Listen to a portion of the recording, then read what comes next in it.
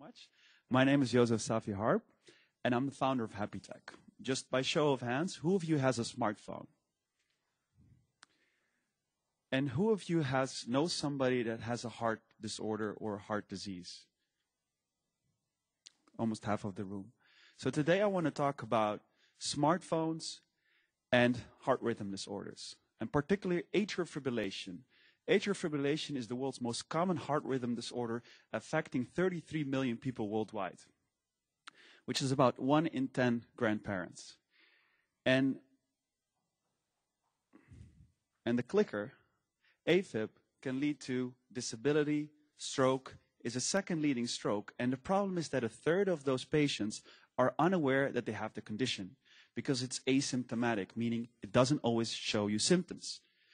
But when AF is detected, it can be appropriately treated and managed.